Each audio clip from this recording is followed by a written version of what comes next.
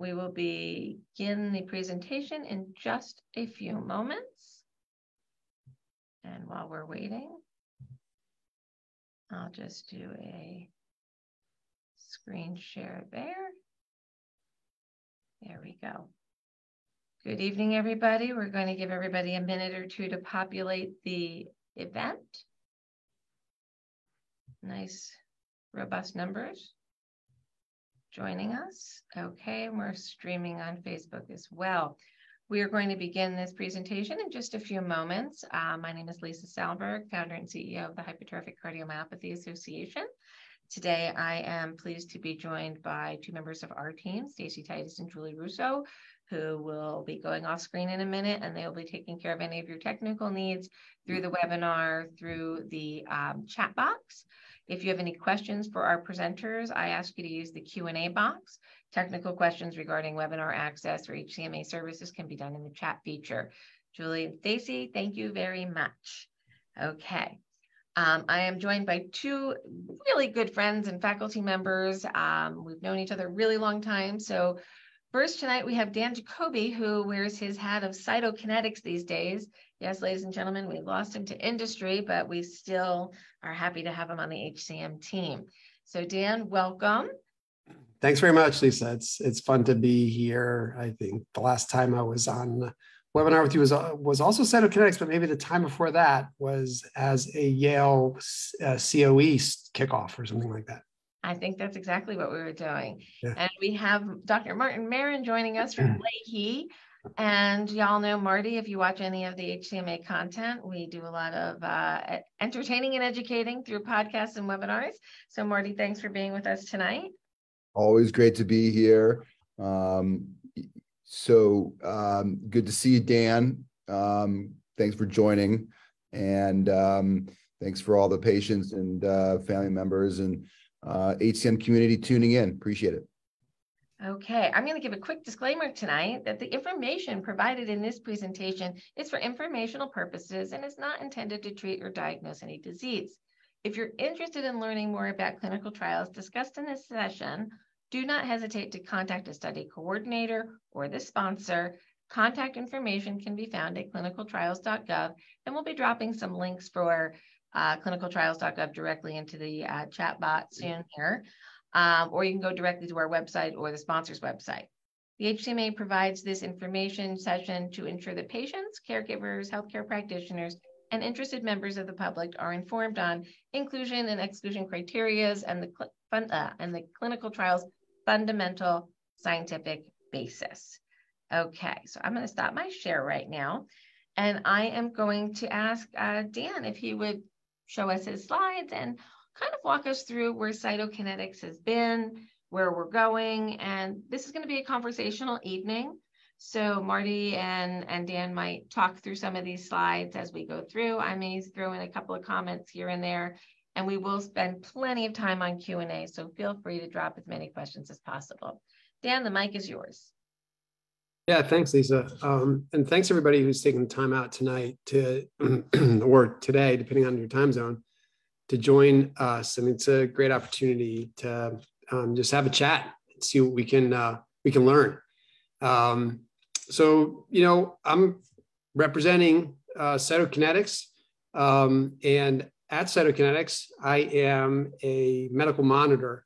I am a senior medical director in the research and development department at Cytokinetics. What that means is a lot of the stuff that I learned when I was, for the 20 years that I was a practicing doctor, 15 of which were heart failure, hypertrophic cardiomyopathy, and genetics.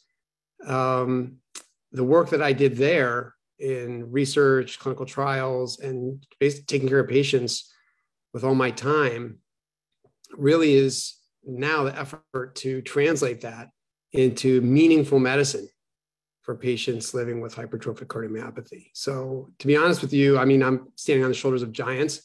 I'm new to this and work with an amazing team at an amazing company. And I hope that my dreams are realized to help you realize your dreams, which is to get new medicines to help everybody live the best life they can live. That's really what's behind Cytokinetics. Our mission is to bring forward new medicines to improve the health span of people with devastating cardiovascular and neuromuscular diseases of impaired muscle function. This is a disclaimer. It's the truth. Aficamten, which is what we're going to be talking about, is an investigational agent. It has not been approved by the U.S. Food and Drug Administration yet, or any regulatory agency. And the safety and effectiveness of this product has not been established, although that's what we're going to be discussing. And it's actually the work that you, as a community, put in that brings these medicines, that we discover the effectiveness of them and brings them to being able to be used.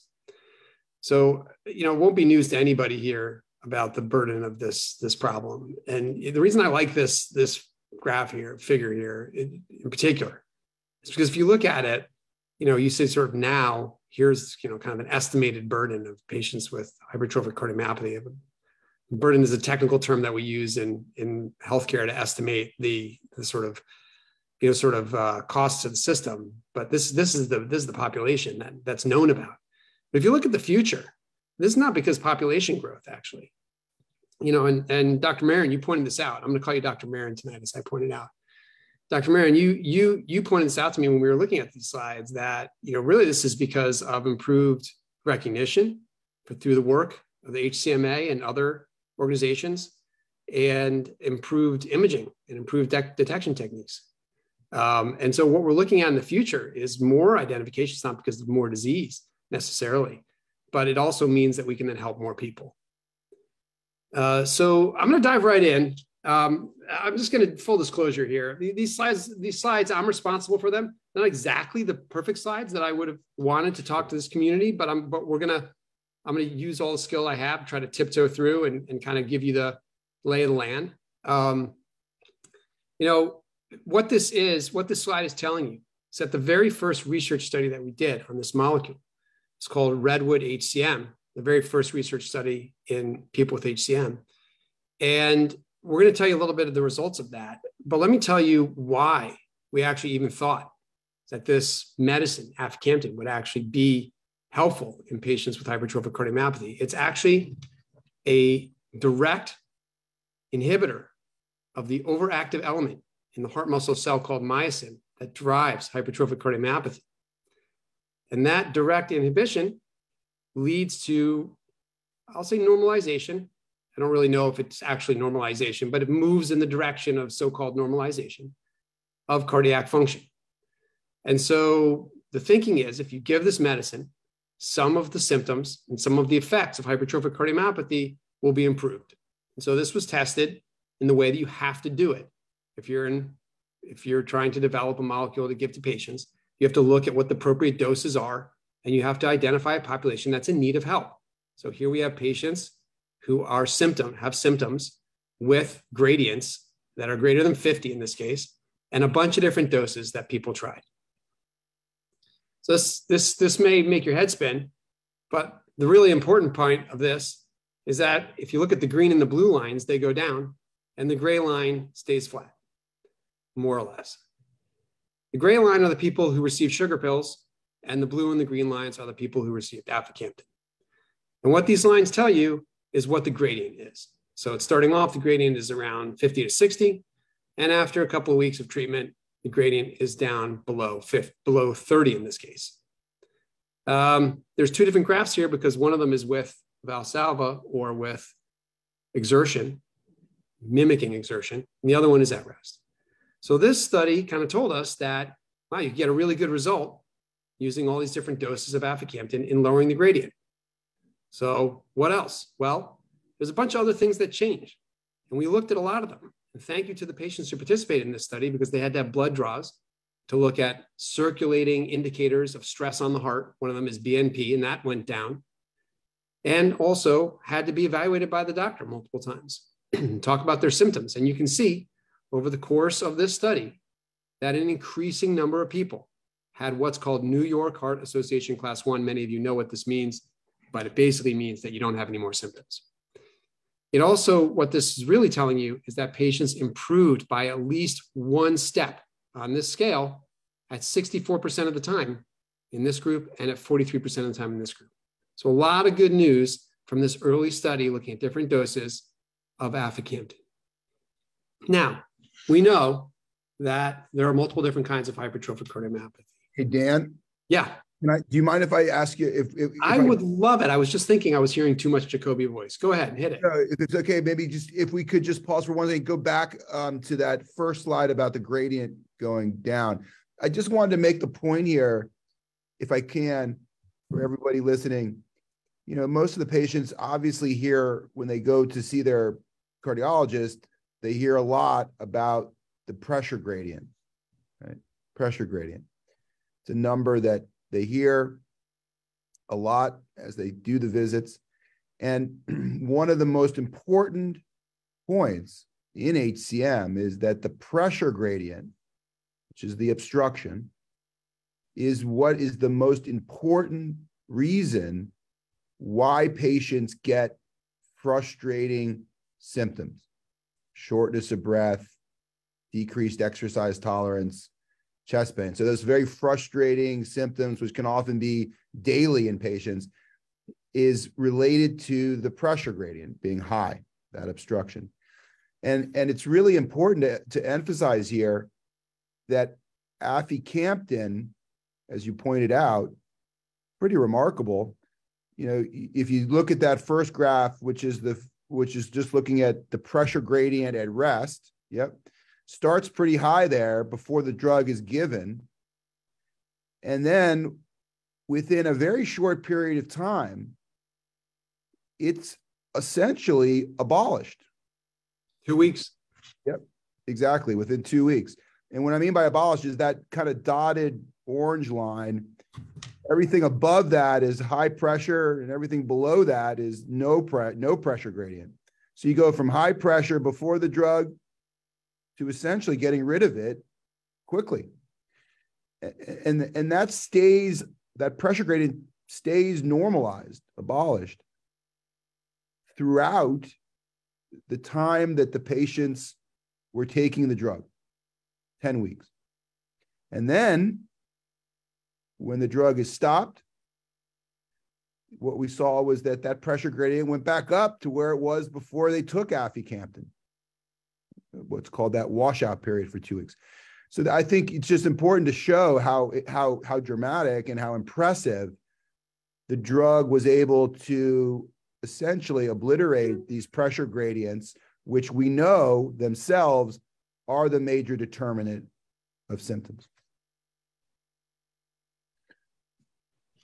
I'll turn it back over to you. I just wanted to kind of emphasize that very acute reduction, continued to get rid of it, and then it goes back up when you stop the drug. Maybe I could, before I dive back inside, maybe, Dr. Marin, let me ask you, you've seen lots of patients, obviously probably more than almost anybody else, with these high pressures, and then you've seen patients who've, after the high pressures are removed, are gone. I mean, do people get back? I mean, I kind of have my own impression about this from my own practice, but I'm curious your thoughts. I mean, do people get back to completely normal life after those pressure gradients are gone, in general, in your impression, in your experience? Yeah, I think the general principle is that when the gradient is eliminated, that patients really can be restored to normal or near normal quality of life. Okay, it's really dramatic. It's almost, I talk about it in terms of night and day difference between high pressure gradient and no gradient. Okay, gives patients the opportunity to then engage life the way they want, without being held back by those limiting symptoms. And so it's a huge principal point. Pressure is so important in being responsible for making things so frustrating for patients that when you get rid of it, they're happy.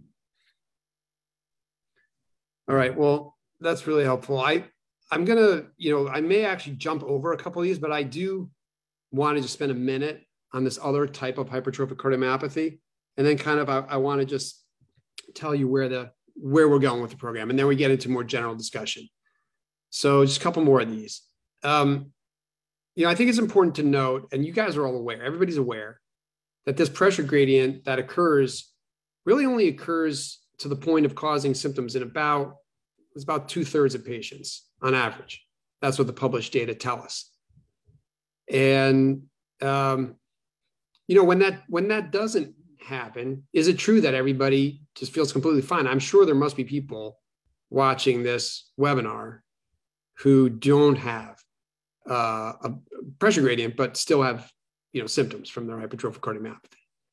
And so we call that non-obstructive hypertrophic cardiomyopathy, or NHCM, it's the terminology that's used. And so because of the way that aficamten works, that it directly kind of puts the brakes on the overactive part of the heart muscle cell called the sarcomere, but really directly acts on that.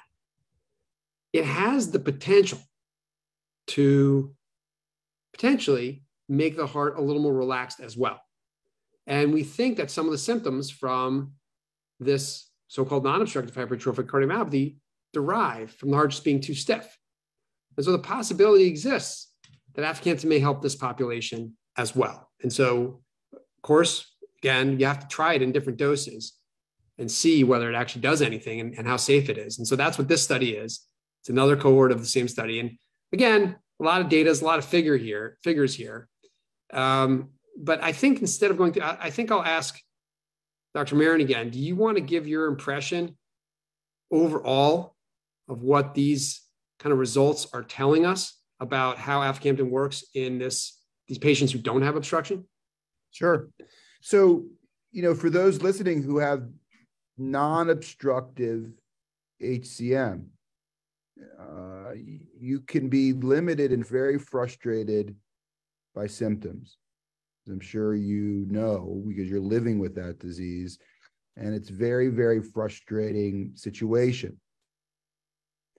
And so we have less treatment options actually for you, as you know, which means that there's an even greater unmet treatment need for the non-obstructive HCM in a way.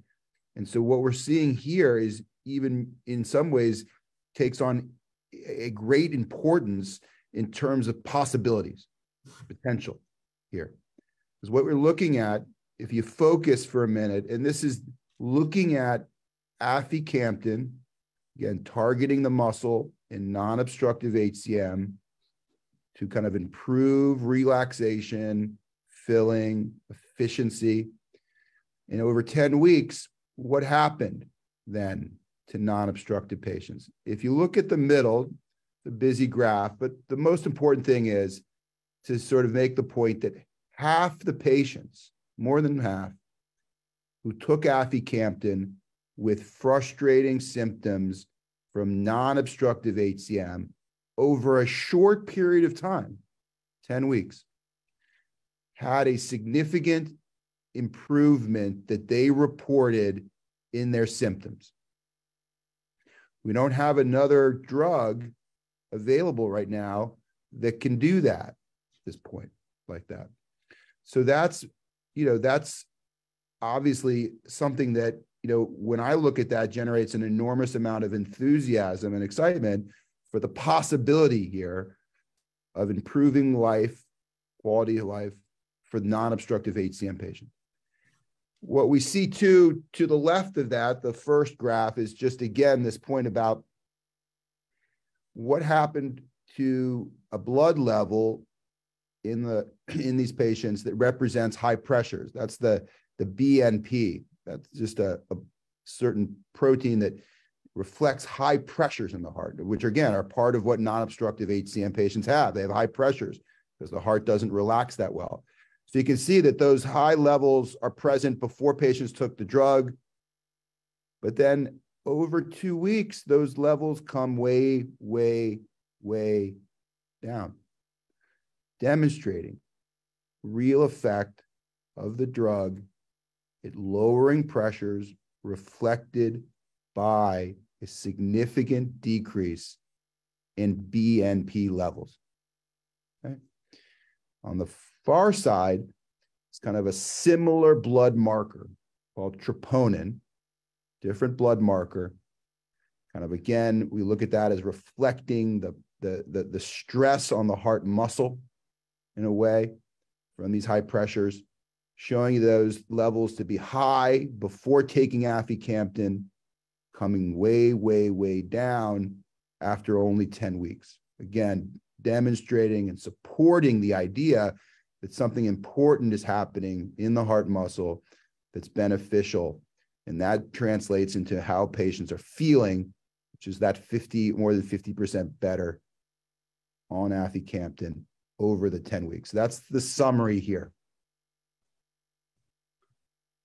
Thanks, Marty. I mean, I think that the one thing I'm just going to plow ahead. I'm just going to let you guys know that these studies that we're showing you are really what we'll call phase 2 studies, because they're really smallish numbers of patients, 20, 30, 40 patients, and short periods of time, 2, 4, 6, 10 weeks. And it's really encouraging to see all this. That's the word that Dr. Marin used. But obviously this needs to be verified.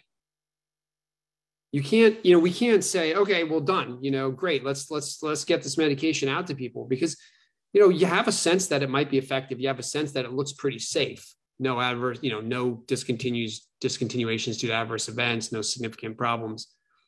But that has to be tested in a bigger study, and it has to be tested over a longer term. Okay, so what you get is after that, after you participate in these studies, to look at this over longer term, we have another study called the Forest HCM study. And basically, these studies, what we do is we have these studies open to anybody who participates in either phase 2 or phase 3 study, because we want to know, we feel that people participate in the study. We want to continue to give them medicine if they want to take it. And we want to make sure that the benefit, if we see a benefit, that benefit extends over time. We want to make sure that the benefit doesn't just go away. Okay, you feel good for 20 weeks, or what happens next? Or it gets worse again. No, we want to follow it out. So this study is, now we have over 100 patients in it. It could go up to 300 patients or more. And the study duration is, fairly long. And, people stay on the drug. And they come in and get checked every so often for safety and anything that's going on. And so these studies, we have a bunch of data here. I'm not going to walk through the whole thing. It's just to say that the benefit of these drugs, at least so far, okay, again, we're not approved. It's a preliminary phase. We're looking at this, but the benefit of aficamten is ongoing to 48 weeks. The benefit in New York Heart Association, the drop in the pressure gradient. Okay, even the patient reported symptoms. And I don't want to get into all, I think it'd be too much actually. Dan, I do have a clarifying question coming from the audience. Can you just explain the patients who are in Forest? Are they taking beta blockers, calcium channel blockers? Are they strictly on AFI? What is the makeup of that population? Great. Thanks for that question. So actually, the patients who were enrolled in these studies were on good medical care such as we have it, which includes beta blockers, verapamil. And we even have a study including patients on disopyramide, which is a not as commonly used, but still relatively frequently used medication, especially for patients with obstructive HCM. And patients stayed on those medications while they are in these research studies, with one exception. So in the Forest study, which is the long-term study, patients and providers were given the option to come off of their so-called background therapies if they felt like they were doing well. So beta blocker, verapamil, whatever you have. I love beta blockers so much. I detect a bit of sarcasm. Patients were given the option to come off those. And some patients did. And the patients who did continued to do fine off of them. Now, we don't want to get ahead of ourselves. People take beta blockers for a lot of reasons. Atrial fibrillation is a common reason. Ventricular arrhythmia is a common reason to take beta blockers. Obviously, if you have those things, you have another reason to take beta blockers. These were people who were just taking their beta blockers because they were trying to treat their obstructive, hypertrophic cardiomyopathy. And so once it's being treated by aficamten, in this, some cases, the investigators and the patients decided to stop it. They stopped it. They seemed to do fine. Again, preliminary data, but suggestive, right? Encouraging. I don't want to get too bogged down in the slides. I'm just going to tell you right now, and I think this is really a focus point, that we are in the most exciting time for aficamten right now, because we are enrolling our phase 3 study, which is the big study that tells us really definitively, does this molecule actually help people with hypertrophic cardiomyopathy the way we hope it does? We're enrolling patients into this study. And in fact, that study has a lot of patients already in it, but there's still time for patients to enroll in that study if they would like to. There's not a lot of time, and there is a certain restriction on it. So let me just say that if people are interested to learn a little bit more about this, there are ways to do so, and we can provide you with some of those ways. So one of my great team is going to drop a link right now in the chat box and one on our Facebook page that'll bring those who are interested directly to clinicaltrials.gov, where they could identify the sites that are currently open and recruiting, and they can contact those sites directly to get more information. I'm just going to show one more slide, and then what I really want to do, I want to stop with the slides, and I just want to have a conversation. I want to flip to the conversation. I'm going to jump ahead. Lots of questions coming in. They're coming. Yeah, so I want to switch, and I'm well aware after 50 years of life that there's such a thing as too much Dr. Dan Jacoby, and so we'll shut up after a while. So this is the last thing I want to point out, which is that very quickly on the heels of Sequoia, which is our phase 3 study, which again, if you have obstructive hypertrophic cardiomyopathy with a gradient and you have symptoms, it's still enrolling, particularly if you're not taking a beta blocker right now. You should look into that if you're interested. But we have, because of what I told you before about the fact that we observed that some patients were able to come off of their verapamil, their beta blocker, and so on, and feel actually well. We designed another study to look directly at whether patients could just take aficamten as monotherapy, meaning it's the only drug they take for their obstructive hypertrophic cardiomyopathy, or the other group will be taking beta blockers, which is right now the standard of care. And actually we all are aware, obviously, that aficamten is not the only cardiac myosin inhibitor out there. There's mavacamten, Camzyos, which is available commercially. But all the data we have for both Camzyos and for aficamten at this point is all on top of background medical therapy. Okay. We don't have any extensive data about using it as monotherapy or in comparison with beta blockers. So that's what this study is going to help us with.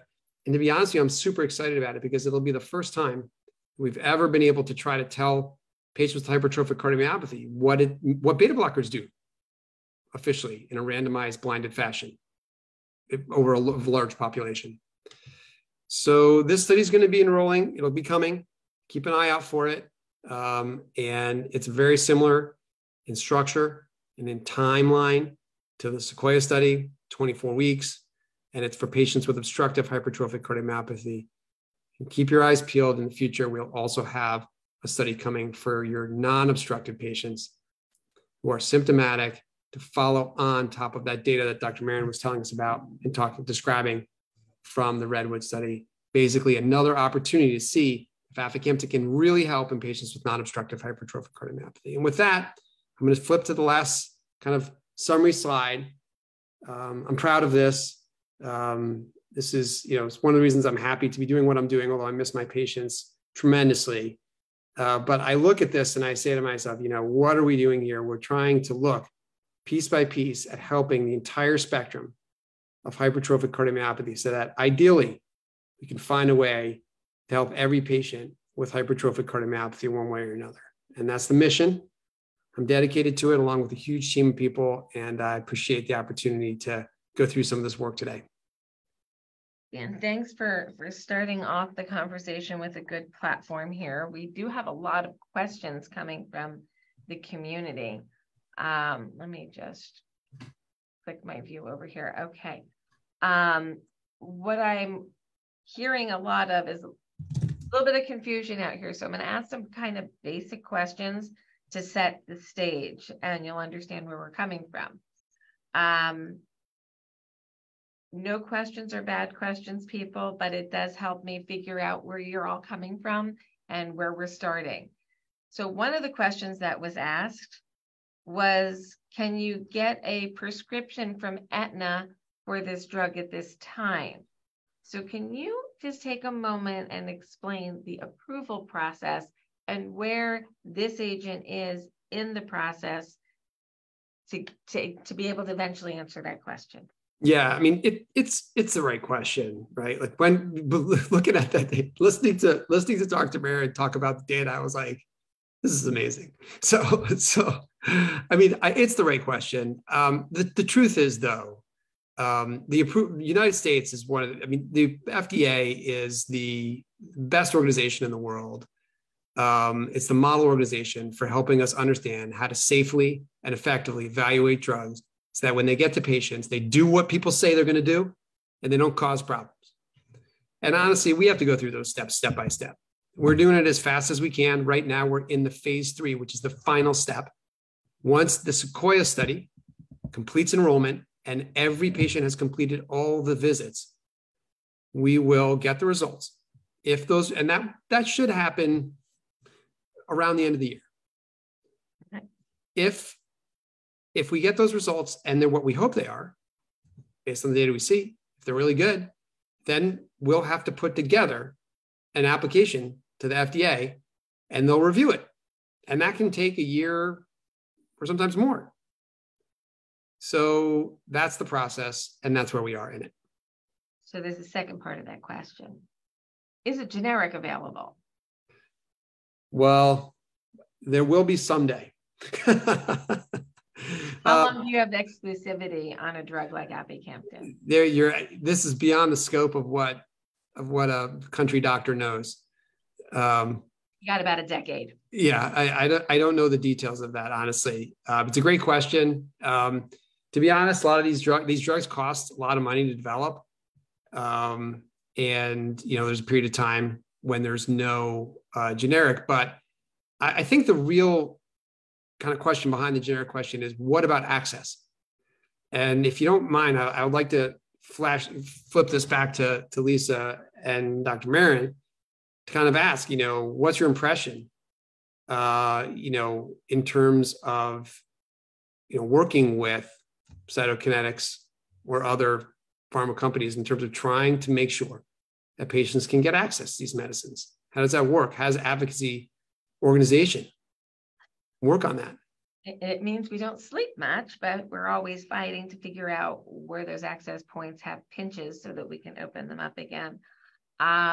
We've learned a lot in the past year. I have about access and the process to getting drugs on formulary, getting them approved through state Medicaid systems, getting Medicare approvals, VA, DOD. Like, I've learned all kinds of different pathways where people get their medication. And we've been ensuring to the best that we can that patients understand how to operate with a specialty pharmacy. In the transplant world, I'm used to this. If you've never had a very expensive drug, you don't even know what a specialty pharmacy is. And wait until you learn this joy and magic about the delivery process. It's a whole other system within a system within a system that's supposed to keep us safer and control costs, but it pretty much causes a lot of headaches. And we're trying to break down the barriers to all the headaches to make it a smooth process. So there's a lot going on behind the scenes, communications with insurance companies that are saying, you must do step therapy before using a new myosin inhibitor. I'm like, well, that's not on the label. So we're fighting, and we're fighting one fight at a time, but we're building a playbook to know how to argue this. I did not know that many states have laws against step therapy, and we have now a resource. And Stacy, maybe you can drop that in the links as well for any clinicians or patients who are interested, We have a great website that lists all of the cover forms that you should use when prescribing a medication that might get kicked for step therapy, meaning you must try something before this drug. So we're learning that whole system and what states have laws already in place that we just need to know how to use as the clinician community prescribing, as the patients to ask for the paperwork to be done properly. We're doing a lot on that end. And just the minute I think I fully understand the problem and the process and what we need to do, something else pops up and we have to figure that one out too. So it's going to be still a bumpy road to get to a smooth path for patients to hear, here's my diagnosis, here's a new type of drug, and here's how I get it. But we are smoothing out the path as we're learning it. It's so interesting. I mean, it's great. It was great work. I mean, I think, my immediate thought to that is thank God for this organization and other organizations like it that are doing this work. I mean, one of the reasons that I joined Cytokinetics, and I'm kind of interested to hear from Marty on this too, is, it's really a patient first company. And that's, as a doctor, that's what I care about. And we have a dedication to making sure, right now, our dedication is making sure patients are front and center in terms of helping us understand how to design our trials so that they're appropriate for patients, how to make it so that they're meaningful for patients, how to communicate that with patients, how to get patient feedback on our steering committees and our clinical trial development. But when the time comes that we become a commercial entity, hopefully, fingers crossed, and Aficamten is available for people, we'll be looking to the HCMA and to folks on this webinar and others to help guide us in terms of how to make sure that we get people access. I'm 100% sure of that. What about you, Marty? What have you been seeing in this new space? Well, I think that, I think there's been a number of kinds of challenges to that that we've seen that include, I think I was going to make the point that there's different ways of in terms of access that have been, or I should say, for our patients. Let me back. Let me say for a lot of our patients, there's been what I've seen more than access issues is sort of a hesitancy to jump into, so to speak, new therapy. That, and so maybe that's worth talking just a second about as well. And of course, it's easy to understand that new treatments that don't have a lot of evidence behind them over time in terms of both safety and efficacy, because they're brand new, relatively speaking, can be challenging for patients to, get excited about. There's a lot of reluctance there, nervousness, apprehension that surrounds that decision. And I don't know if that's been something you've seen, Lisa, as well recently, or not, but I was wondering what you've been doing, if you have, to sort of deal with that issue for patients. How have you, is it more about education and empowerment that you think is the way of getting over that? I think it's a great question. And kind of to go back to what Dan was talking about earlier, I've got a unique vantage point. Okay. So I've been the patient, I'm behind the scenes with the centers, we're working with the patients and we're working with industry. And I've really been impressed with a lot of the individuals I've had the opportunity to work with at many companies, including Cytokinetics. They get it and they're doing the work for the right reasons because they want to make our lives better as patients. But doing that is complicated. There's right. Regulatory processes. To all the regulator people who are watching this afterwards, because we make you nervous all the time. You're all nervous people. Gotta relax. We're all trying to do the same thing. I love my regulator people. They always are so nervous to want to make sure everything's being done perfectly well within the confines of the law, and everybody's trying to stay safe, keep the patients safe, and communicate well. These are really difficult paths. I'm reading a book right now from the woman who was the head of communications at Pfizer during the COVID pandemic start, and listening to how intensely the culture of communication was important to help educate masses on a complex matter. Yeah. So I'm completely geeking out on her right now, I admit. She was on the news this weekend and I immediately got the book and I'm like already in. So I think we're much in that same type of a space. We have some newer technology coming. It's complicated. People are nervous because it's new, but it's exciting because it's new and it offers promise because it's new. But how do you pump the brakes, get the data, make sure we're being safe, and proceed?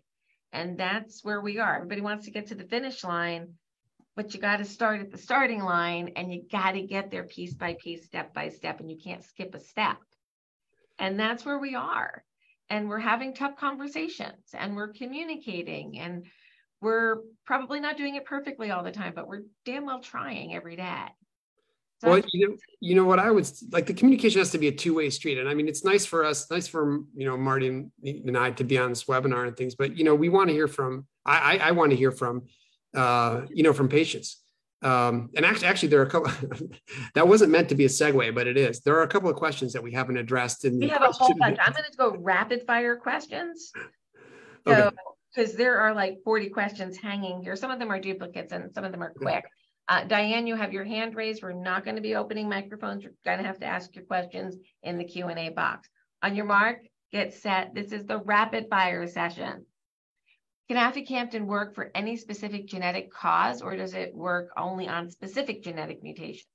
We don't know yet. It's a beautiful question. We think, we're not taking patients with just one genetic cause. It's anybody with HCM. So when we get the data, we'll say it works for HCM. Later on, we can start looking. Is there someone it works better for? Should we really focus in this area? But right now, it's anybody with HCM. Is there the hope that we will eliminate the need for metoprolol and or verapamil or beta blockers and calcium channel blockers? This is Dr. Marin.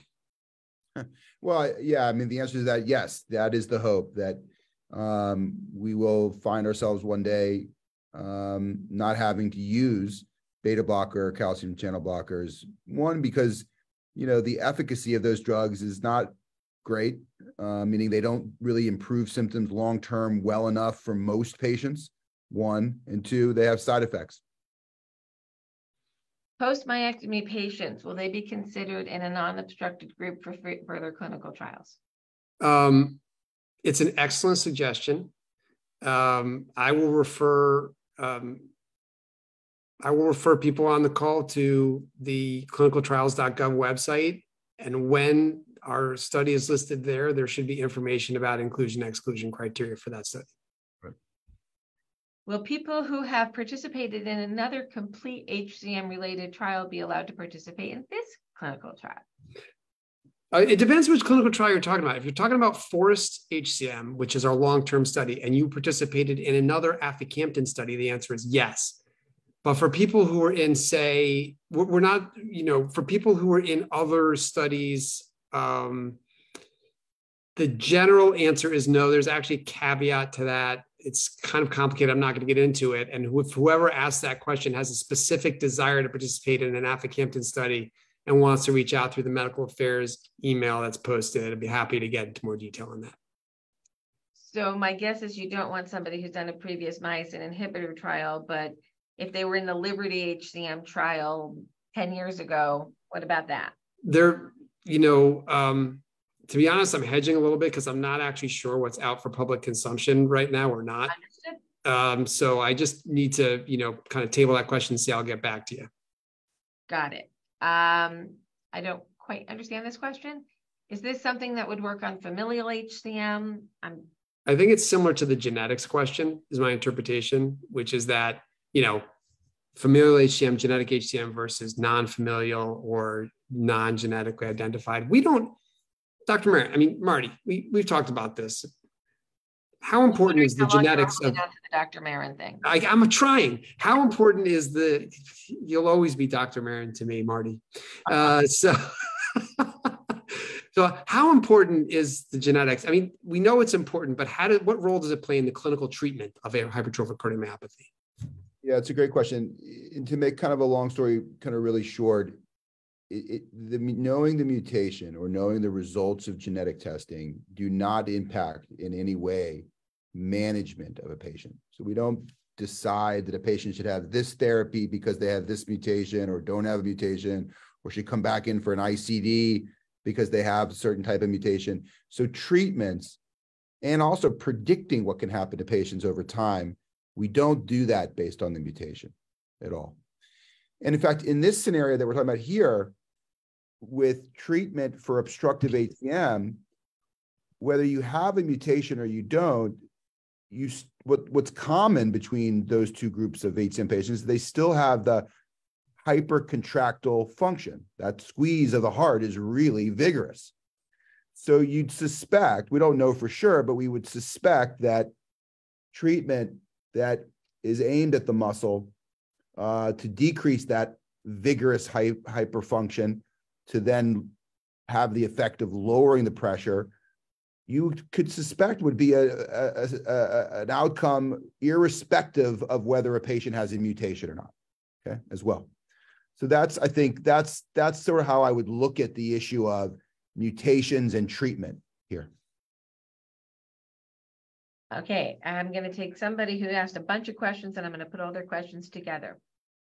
So part A, if I had a septal myectomy, do I now have non-obstructive HCM? Part 1, I've been diagnosed for over 30 years. Does the clinical trial participation look the same for a long-term HCM patient as opposed to a shorter-term HCM patient? And finally, has AFI shown any reduction in arrhythmias in patients? So she's now non-obstructed, she's long-term, and it has arrhythmias. I could take those. So if you've had a successful myectomy, then yes, you can be considered to now be a non-obstructive HCM patient. In fact, that is what you should be looked at, because that's the goal of myectomy, to eliminate the obstruction and to convert you from obstructed to non-obstructed. Okay. And 2, the second part of that was whether Aficamten, is there any evidence that Aficamten affects arrhythmias? The answer is that we don't know yet. I think we'll have no more information about that in future investigations. The answer is we don't know yet right now. And what was the third one? She's been diagnosed for over 30 years. Is there a different patient profile for a long-term diagnosed versus a newly? No reason to believe, based on how long you've had a diagnosis, that you would be a better or not candidate for treatments. Yeah. Can I throw in one little addendum to that, which is, because it kind of like, great question. The MAPLE study, we are specifically going to be looking for both patients who have chronic, like you have 30 years, and patients who are newly diagnosed. So within the last year. I completely agree with Marty, by the way, that we don't have any reason to think that this would be significantly different. On the other hand, it's never really been looked at. So we're going to look at it. Observational moment of mine in the past couple of weeks. I'm starting to get a lot of people who I talked to back in around 2000 who are now kind of coming back because things were quiet for a long time. And now they're 25 years into their diagnosis. Oh, yeah. Things are starting to shift for them. So it's an interesting moment where I'm old enough to have been around that long, to have known them when they were asymptomatic, and now things are changing. So just maybe there is something. So maybe this is if I could speculate, I shouldn't speculate. I should ask you guys to speculate. If you could speculate on the potential to use, let's just say, Aficamten, or study Aficamten in people who have HCM but don't yet have symptoms, in order to prevent symptoms, what would your speculation be? Would that be a worthwhile study? Would that be something worth looking at? How, do you anticipate that would make a difference? I think it's worth looking at. I don't know how long you'd have to look, though. Marty? Well, I think, Dan, you're bringing up a really, important point, and one that, we, thought a lot about in the community is, should we be intervening earlier, essentially, in the natural history of the disease, particularly for the obstructed patients?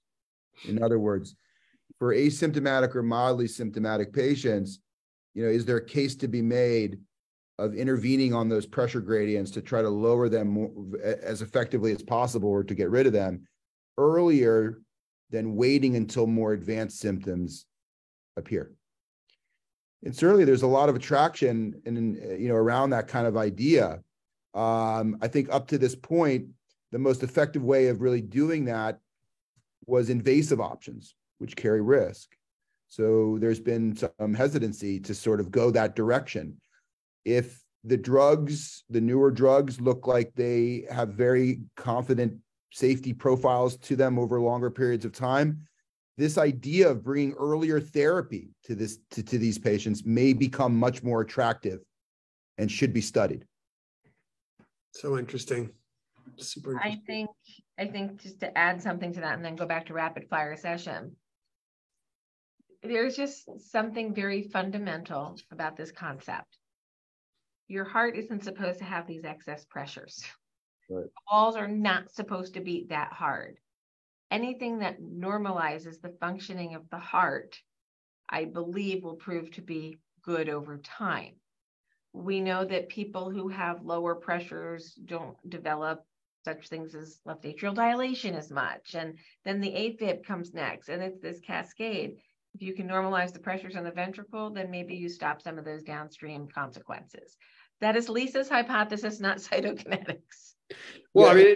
I mean, I'm not a, I'm in a way, like, I'm listening. I'm so curious what people think. And again, I want to hear from, patients on this call. I mean, this is like, we don't know what right now, like, we need to enroll these studies, right? I need volunteers who want to push the field forward and who want to take, I don't think it's a huge chance, but a little bit of a chance on this medication, join these research studies, push the field forward. But to think, just imagine, it's kind of like when you drive by one of those signs that says, the lottery's at 300 million, and you think to yourself for a minute, wow, what would that be like?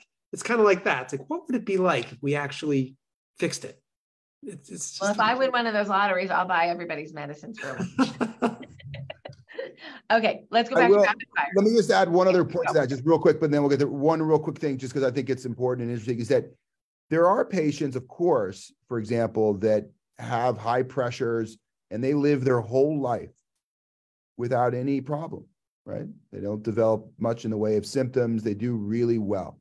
So I think getting back to sort of how we're going to be approaching these issues in the future, I think one of the areas that's really important is going to be our ability to do better, much better, at being able to predict which patients are the ones most likely to benefit from earlier therapy over their lifetime. That's going to be the real important question, which will take a long time to sort of figure out, even with more, advanced techniques and strategies. It's a very difficult question to get at, but the answer to that will really be one area where we need to focus. Yeah, completely. Back to rapid fire. Could transplant patients trust a drug like this?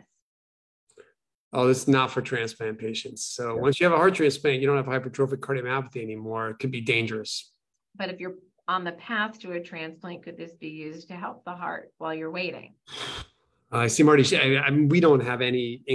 Those patients are not enrolled in any of our studies, so we don't have any data on it. I'm going to provide some anecdotal information on an N of 1. This has happened, and there can be complications if you're on this medication and you go to transplant because of the half-life and the interaction. Well, not this. I think I know the case you're talking about. It's not actually this medication. It is a myosin inhibitor. It is not Aficamten. Yeah, it's not Aficamten, but that should be very, you should have a very strong conversation with your transplant team while using a myosin inhibitor. We'll just leave it there. Well, just also, it's really important. There's no myosin inhibitor yet that's approved for treatment of non-obstructive HCM. All patients with HCM on the transplant list have non-obstructive HCM. So just to be clear about that, well, nearly all have non-obstructive HCM.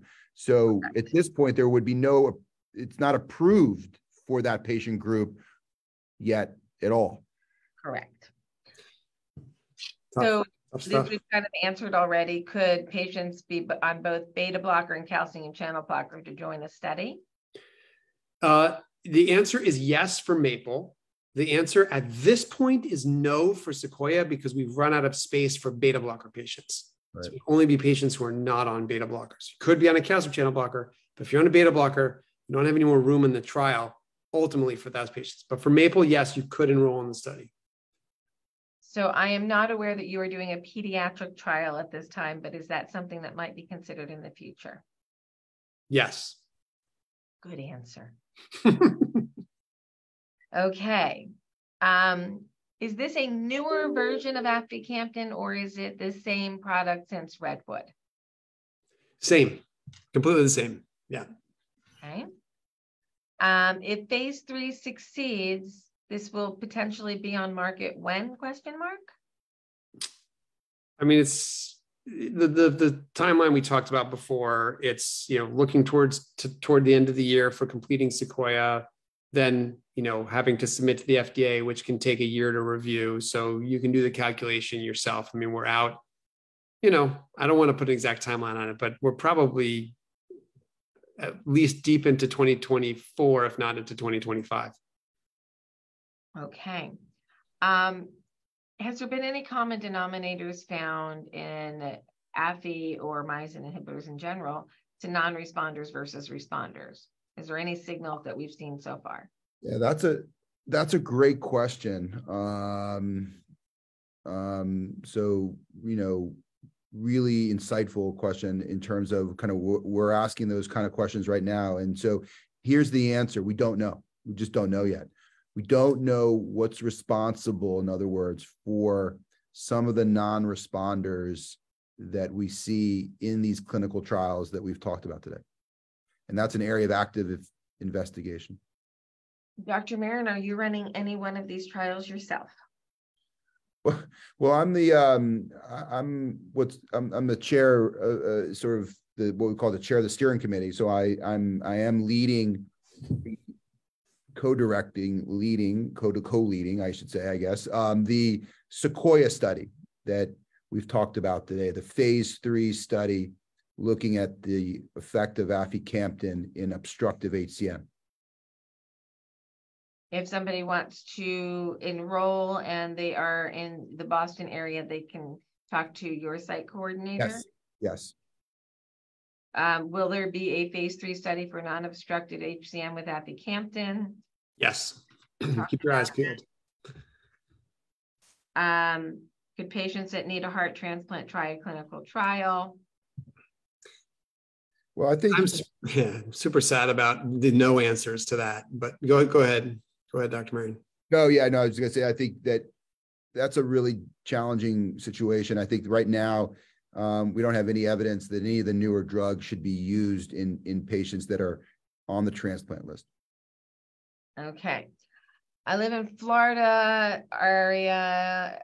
Are there clinical trials I can attend? I'm currently taking metoprolol. So there will be, I believe, some sites in Florida. Yeah, we have sites in Florida. The metoprolol for Sequoia, like I've said, is a problem now. We don't have any more space for patients taking metoprolol. But again, for Maple, there will be an opportunity, and that trial is coming very soon. So hang in there, and I think you'll have an opportunity. Keep your eyes peeled for clinicaltrials.gov or reach out to us directly through our medical affairs email. Or look at the HCMA. Or you can also ask Lisa because she knows just about everything. Are there potential side effects of Aficamten, and is there any impact on blood pressure? This is a fantastic question. So far in the data that we have, the really main so-called side effect of Aficamten is actually the primary effect of Aficamten, which is to try to lower the squeezing of the heart a bit, and it does it effectively. We haven't had any serious events. We don't note any serious side effects that are related to the drug. But I must tell you, the purpose of these research studies is to find out about this. And remember, I gave this disclaimer way back in the beginning. This is not an FDA-approved drug. We're still in the research phase. So yes, we believe this is so far, based on what we're seeing, pretty safe.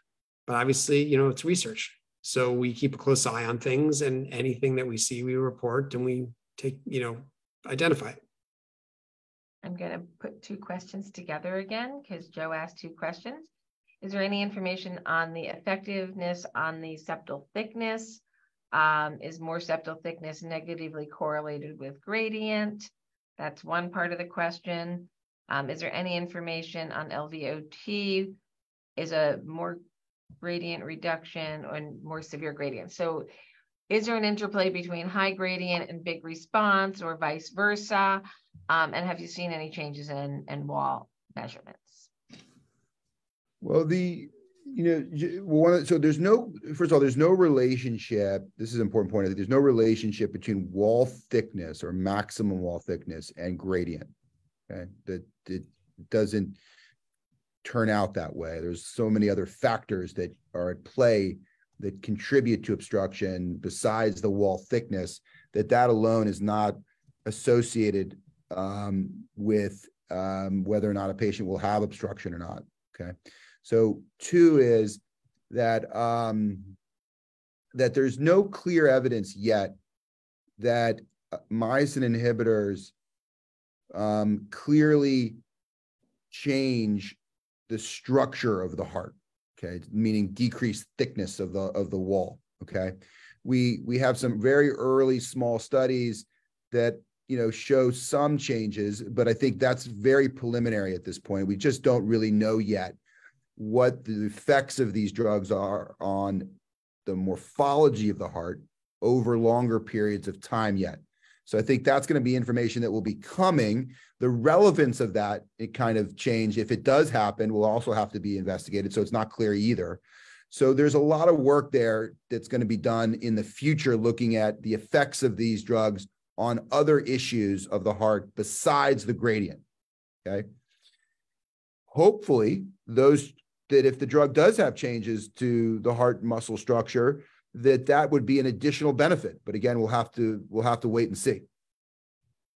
So we are heading a little over time. We have a bunch of questions, so we're going into double rapid fire Q&A. So this is the elevator is moving really fast answers. We have an international population here tonight, and the people of Australia are wondering if Cytokinetics is coming to the rescue anytime soon. Any plans for Australia? We don't have any current plans for Australia, although I appreciate the suggestion. I will double her hopes for Australia. They need some help down there. This is an unanswerable question for the timeline that you have for the double rapid mesh session. Which medication is better, mavacamten or aficamten? Oh, that's Marty. I can't touch that. I can understand that question and how that can be on patients' minds at this point, but we have no way of answering that right now. The drugs haven't, the aficamten yet hasn't even gone through the end of a phase 3 study. We just don't have the information yet that would allow for any kind of direct comparison. How are patients monitored when in a trial? But I will say one other quick thing real quick. There are differences between the two drugs. We didn't really touch on this. There are important differences between the drugs. I just want to make sure that we get this point in that should be noted. And this is, public information, is that aficamten has a different pharmacodynamic profile, a little bit shorter half-life. The effects of the drug in terms of the change in injection fraction over doses of the drug are different than mavacamten, and it has a different profile in terms of its interaction with other drugs. It has very little to no drug-drug interactions. And so some of the differences in how the drugs are metabolized may impact differences in safety and efficacy of the drug. That's something that needs to be investigated over more periods of time here. We don't know the answer to those questions yet, but there are distinct differences that between the drugs that are of interest. I forgot to launch the poll at the beginning. I launched it. Take the poll. Thank you for that very diplomatic answer, Marty. And it is an evolving, we're going to separate them out. There's a reason that there's more than one drug in this space, because the slight changes are going to have a difference. Which is better for which patient population? Right now, people, choice is really good, and we'll figure out where they each have a role, and we'll move forward. So how are the patients being monitored? Let's look at the FOREST study. What is the monitoring scheme right now? We know that Camzyos has a REMS program that's what are we doing with FOREST follow-up? Yep, super on point.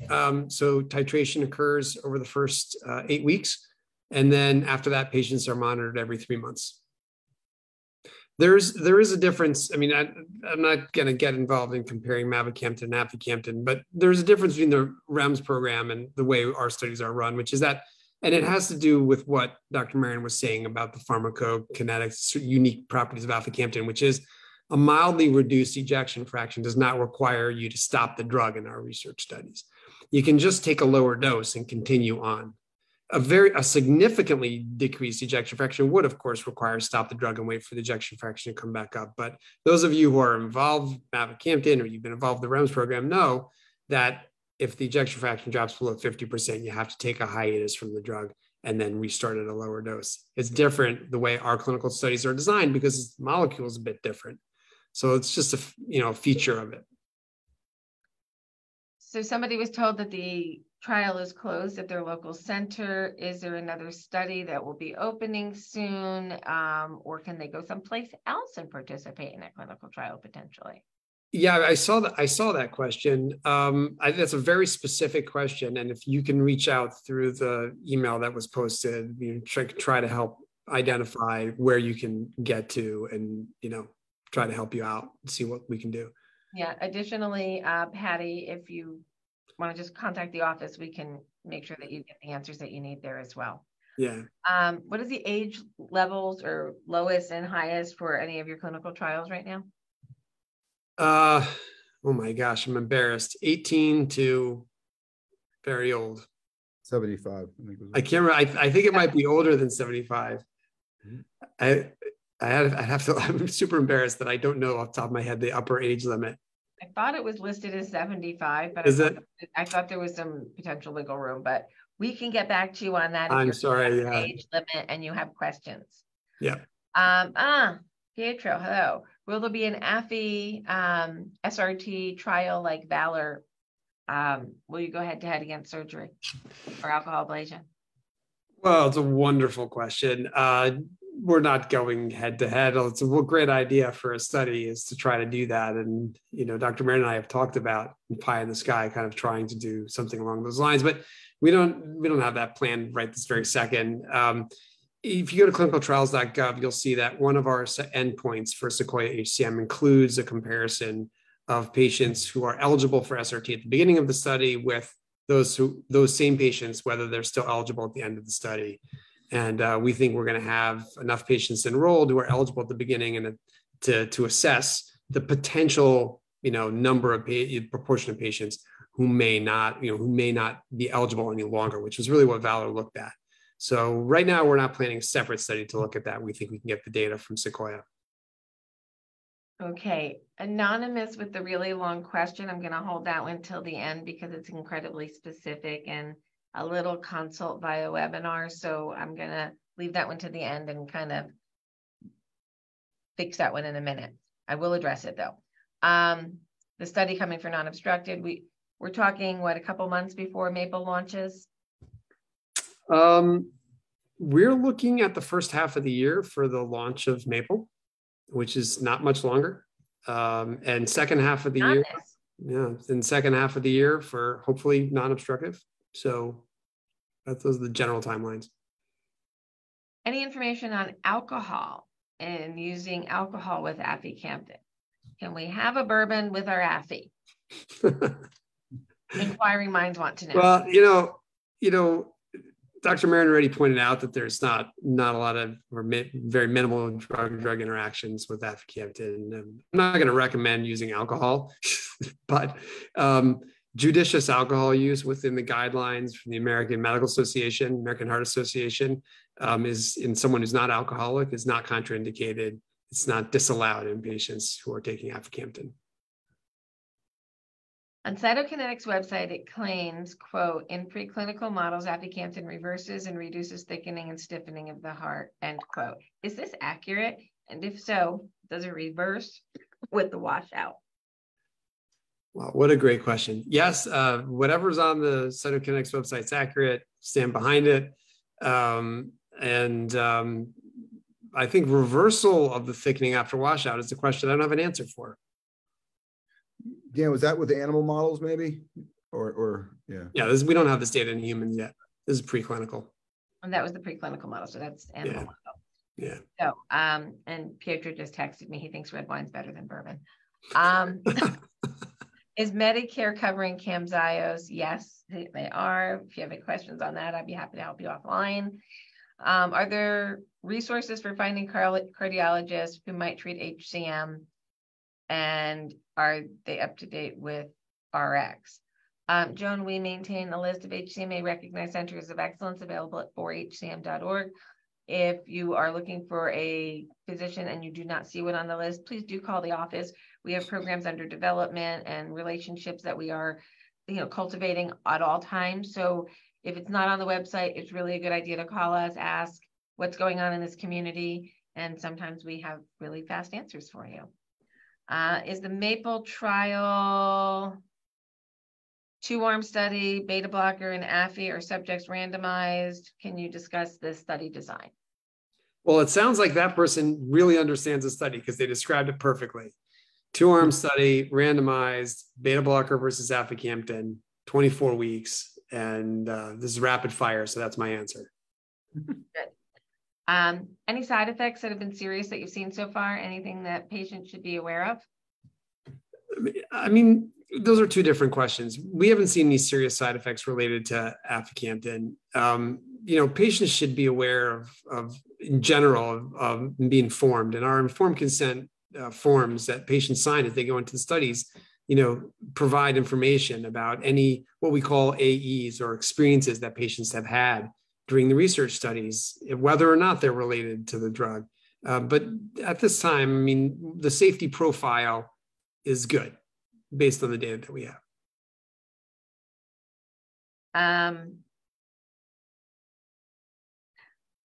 There's a very nice comment from somebody who's been in the trial, but I'm not going to read it into the record because it's an anecdotal patient experience, and I don't want to bias anybody.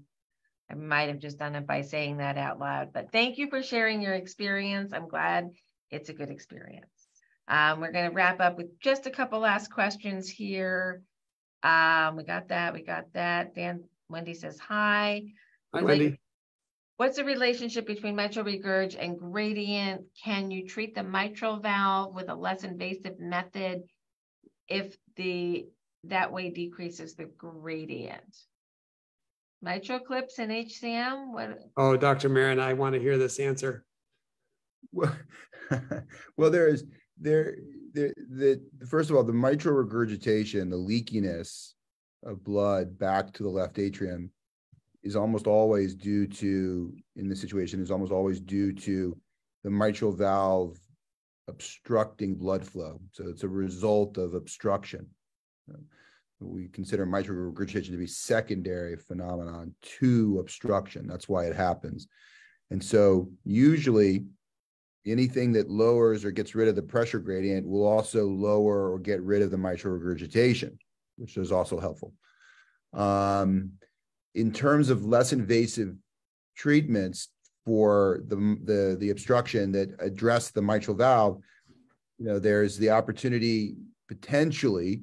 Again, you have to discuss this with your cardiologist, of course, who's maybe taking care of you, about whether you would be a candidate for something called a mitral valve clip. That's a catheter-based procedure that is occasionally done to relieve obstruction by deploying a clip on the valve, which essentially acts to stiffen the valve in a way that prevents it from bending and touching the septum and obstructing blood flow. So it can be, in select patients, an option to get rid of obstruction, but it's a complicated scenario. You really have to have a discussion with your local cardiologist about that. Okay. Assuming somebody's in a rural area, are there ways that they can participate in a clinical trial without a lot of complications? Do you make it easy for them? Yeah. I'm glad. I mean, rapid fire answer is absolutely yes.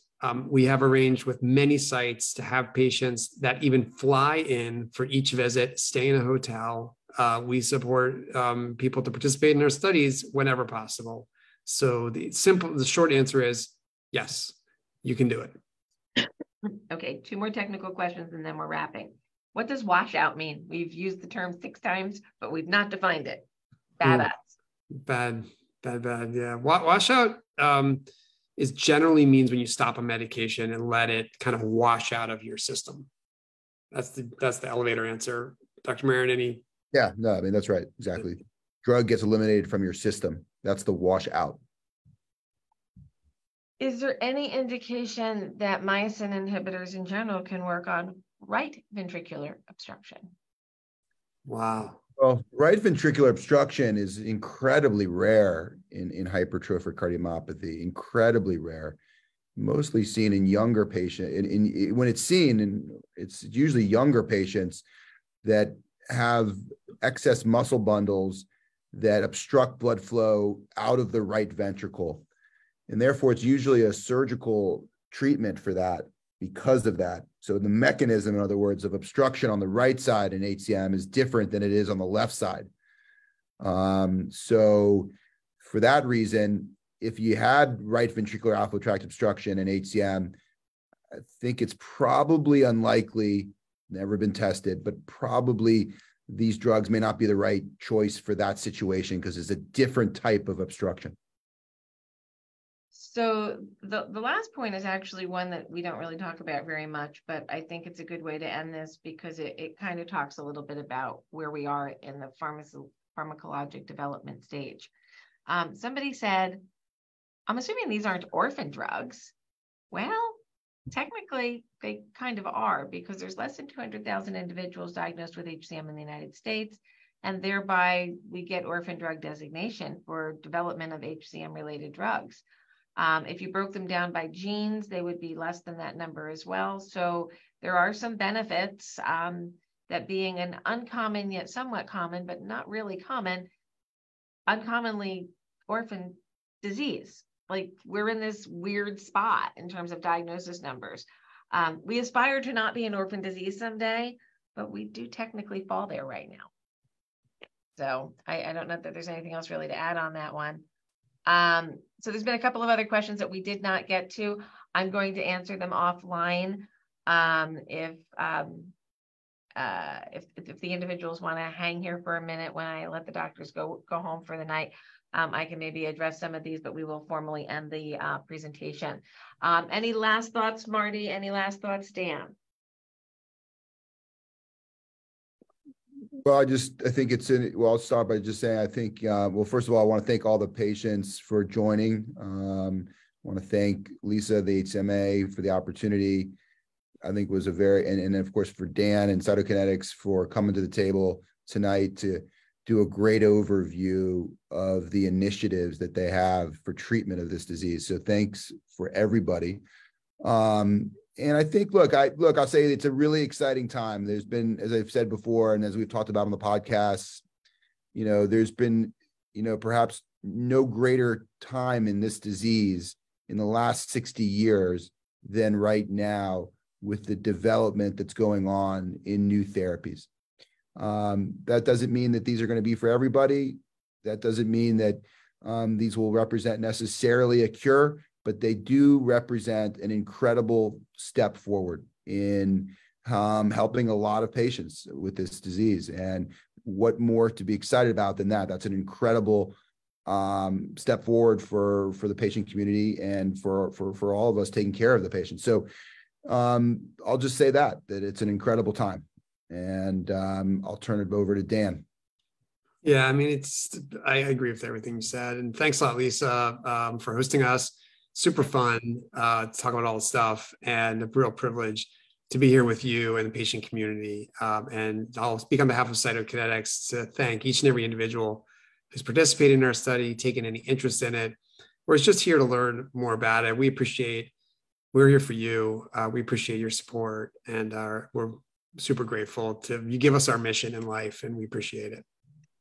I will wrap with I'm, as I said, I'm in a very unique position where I get to work with amazing corporate leaders and those in the trenches behind the scenes. And there are some really amazing people doing really hard work that maybe doesn't get seen every day. So to the entire team behind the teams at Cyto, you're doing a great job. We know this is a heavy lift. We appreciate everything that you're doing for the patient community, and to others who are in development as well. We are in this together. We have shared goals, shared ambitions. We all want to live a better life. And we thank you for hearing our voice and bringing us front and center to the table. So thanks to Cyto for joining us tonight and all of the help we had organizing this. And I will say thank you and good evening. I'm going to stop streaming, but I'm going to hang here in the room for a few more minutes. And we're